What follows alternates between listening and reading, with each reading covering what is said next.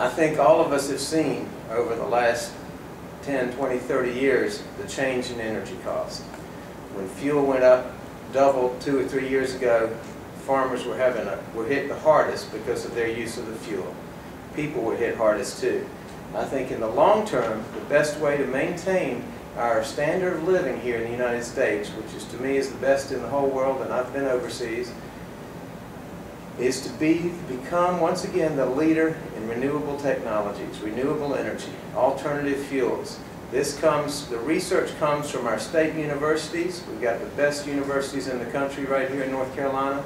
ASU has an appropriate technology department that has 1,400 students in it, and they touch on the wind, the solar, the waste, the alternative fuels. All that needs to be developed, and we need to be producing those right here in the United States and reducing our environmental footprint. I believe we can maintain the quality of life we have if we do that. We saw the oil spilling in the Gulf, but we don't see the air pollution that affects us as well. 500,000 cases of asthma every year in the country, and we all breathe the same air, and we need to clean it up so we can live longer, and that will reduce our long-term health care cost as well. So the government has a part to play in. To me, it's more ideal when it's not a mandate but an incentive of how you find that research in an unbiased sort of way, nonpartisan way, use the best science we have, and then figure out through tax incentive and motivation, which has to be looked at in the whole big picture, how we're going to replace oil as a fuel for us.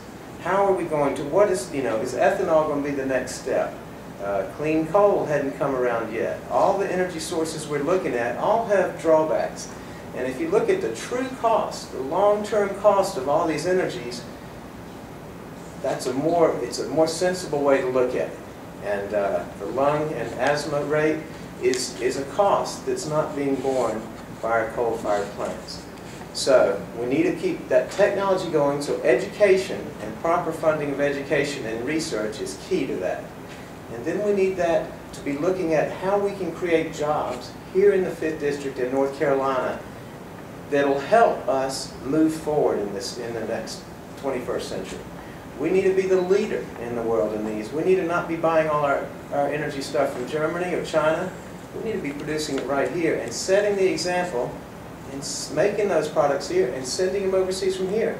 Then those jobs will be here, the middle class will grow, all businesses will succeed and do better when they have a viable middle class. So we've got a huge market here, and we need to maintain people's affordable living, and farmers are a huge part of that. So as farmers can make the products and help the energy question, we can all benefit from that. So, thank you.